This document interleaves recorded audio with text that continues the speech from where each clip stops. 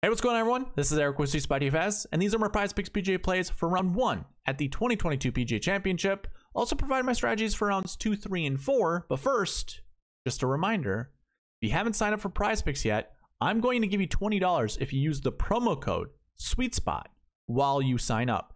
And of course, you're going to need to put an initial deposit of $20 in your account, and then I will send you $20 back.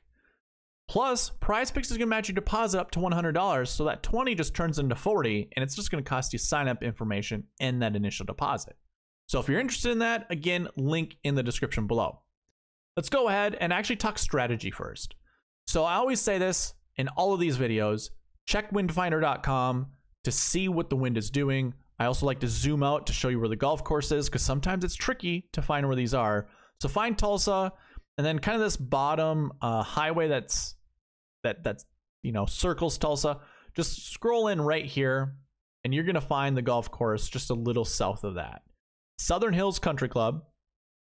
And of course, you can look Thursday, Friday, Saturday, Sunday, all the wind forecasts at any point in time. But I highly suggest you guys check it out the night before or the day of. If you didn't already know, PrizePicks will have morning waves and afternoon waves. You just got to look at the time that the golfers are projected to go out at, and then make sure you make your picks an hour beforehand, because I believe they lock an hour before they actually tee off. So you have all that time for any afternoon times to come check out the weather, or check out the wind at least. But if not, check it the night before and make your selections, your picks the night before. That's why I'm doing this video so late. I like to wait as long as I possibly can to make my picks. So I already have, and I'll share those a little bit later, but the strategy here is, windfinder.com allows you to look at 3-hour increments for each day. So obviously check the days that the PGA Championship is being played. I'm going to save y'all Thursday and Friday's wind forecast. It's going to be windy as hell. And to me, there's really no difference between a 25-mile-an-hour wind and a 30-mile-an-hour wind. It's tough.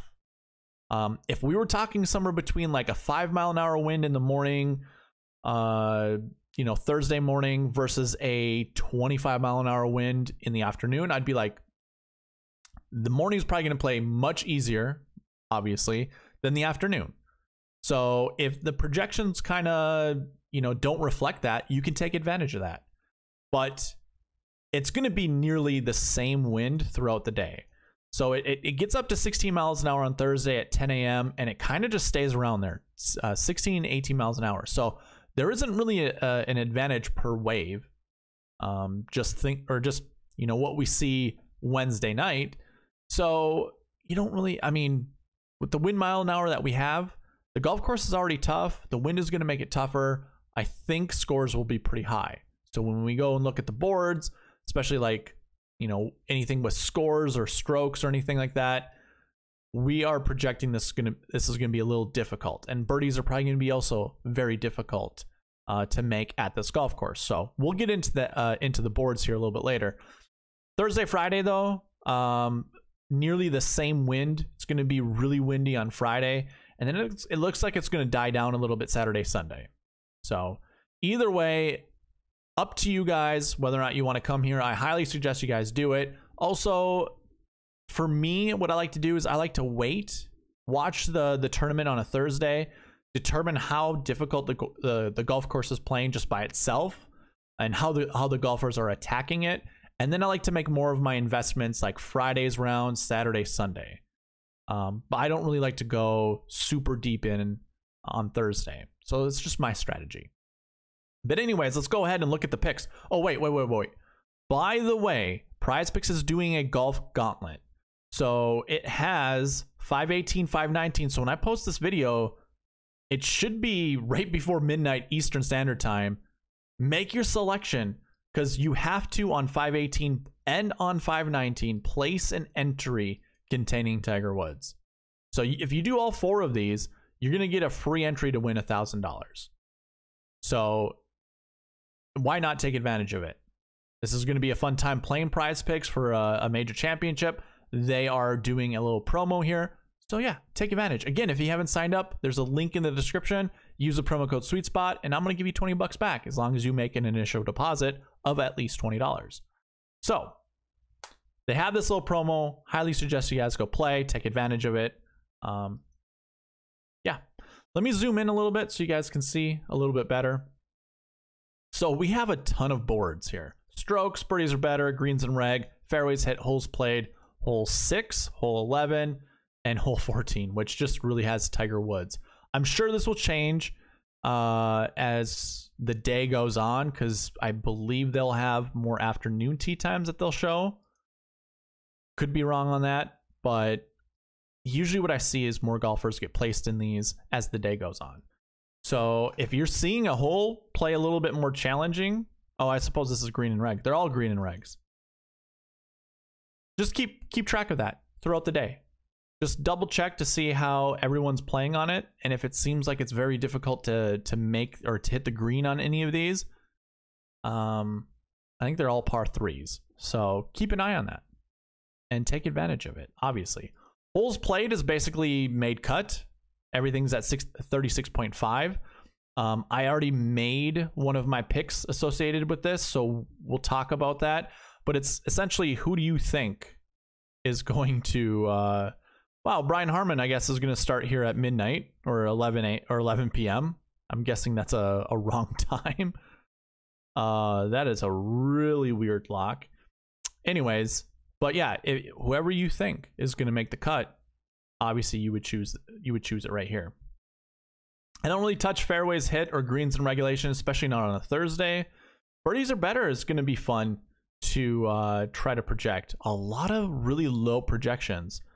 I will say this, even with how low this is, I would hit like the overs on Rory, anything that's 2.5, John Rahm. I'd probably go under with Scotty Scheffler, like 2.5. I think golfers can get to 3, and I'm not going to stick, like, I don't like making any selections that are just a flat number. Having that 0.5 will determine a winner or a loser. I don't want to tie. I want to maximize my profits as much as I can. So yeah, everyone's about 2.5. We got some 2s here. If anything ever fell to 1.5, I'd hammer that like crazy. But anyways, yeah, 2.5 I think are, for some of these golfers, really good values. Like obviously you would want to hit the over on some of these. The ones at 3, hit the under. It's very unlikely that they will score more birdies than any of these guys at 2.5, in all honesty. But I still think it's pretty capped. Like it's not going to happen. I like to stick to strokes, personally. I think it's easier to forecast or to project what the score is going to be for some of these golfers.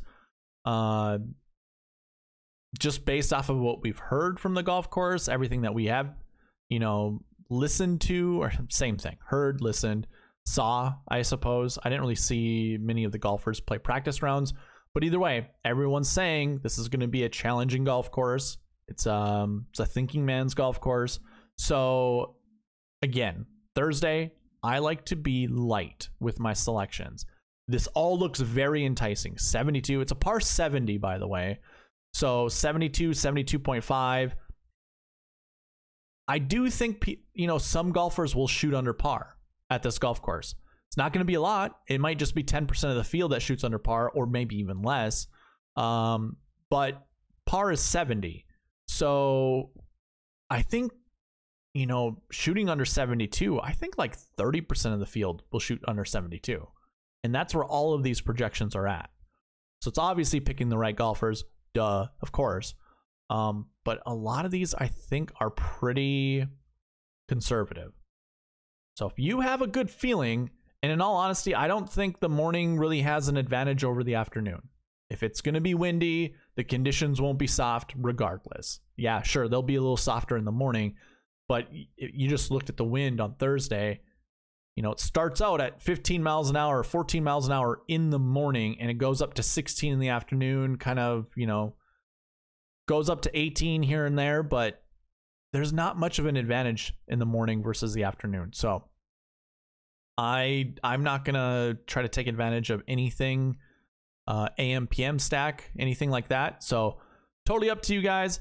But let's go ahead. Let's get into my entries that I have selected. I did 2. I do have strokes here, and then I also have cuts made, essentially, holes played. So I am projecting Tiger Woods hitting that over 36.5. So I think he makes the weekend. I don't think he's going to do well. I think it's probably going to be the exact same thing we saw at Augusta. I think they talk about how hilly this golf course is, but they also say it's not nearly as hilly as Augusta. But it's like the second worst golf course for Tiger to play on. So it's flatter, quote unquote flatter, but I do think he makes the weekend. A lot of things that I've listened to, that I see from Tiger's golf swing and you know, his demeanor and everything, I think he makes the weekend. I also think Tommy Fleetwood makes the weekend. I also think he does pretty well at this tournament. Aaron Wise, I don't know. I want to believe his putter is a liability. Well, actually, he's been putting better, but you put someone uncomfortable on the putting greens with wind blowing, it can be a little challenging. So I'm gonna pick on Aaron Wise a little bit. I'm also gonna pick on Adam Hadwin. I just don't know if he has the strength to get around this golf course. And I'm not saying he's weak. Don't get me wrong. He's not weak, but where he excels is shot shaping. And when the wind is blowing really bad, yeah, shot shapes, like shaping shots would be a really good skill to have, but you also need to have a little firepower behind it. And I just don't see it with him. I also don't think his short game is good enough to get him around this golf course. So I'm going to go ahead and I'm going to say he's going to miss the cut. And then I went over with Sergio. Fantastic ball striker, hits a heavy golf ball, doesn't really get affected by the wind as much. I think he's poised to make the cut pretty easy. So those are my selections, you know, with the holes played, the made cut basically portion of it. And then when it comes to strokes, I actually made this much earlier than what it ended up turning to, which I'm kind of disappointed because I would much rather have Justin Thomas under 72 than at 71.5. I'm going over with Xander, and really these selections you can't even get anymore anyways. It's actually changed. Like Scheffler, at least I got this one. So I went over 71. I also went under with Shane Lowry at 71.5. I think he's at 72 right now, so it doesn't really make a difference. It'll just help you out if you guys want to hit the unders there. And I do think Tiger plays better than a 74. Like if we think about his Masters on Thursday, he came out shooting pretty decent. Currently it's projected 74.5. I like that a little bit better. But yeah, Scotty's at 72 now, so I would definitely still hit the under there.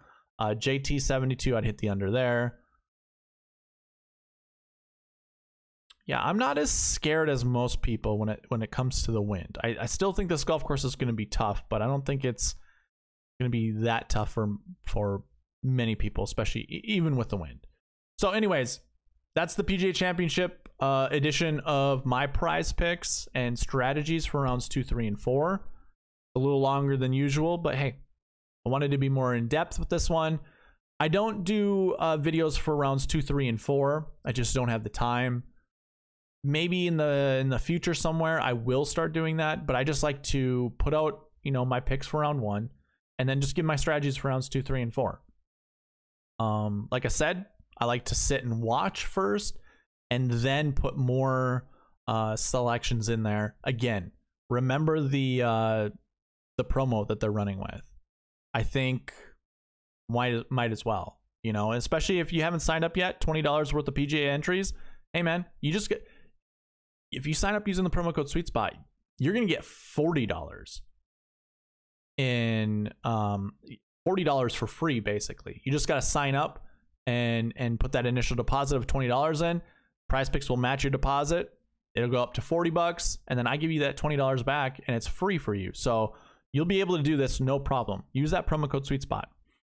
And do it before Friday, because I get an email with all new signups the next day. So do this Thursday. Do this either when you watch this today, Wednesday night, or Thursday. Make that deposit. I will get that report. I will give you that $20 back.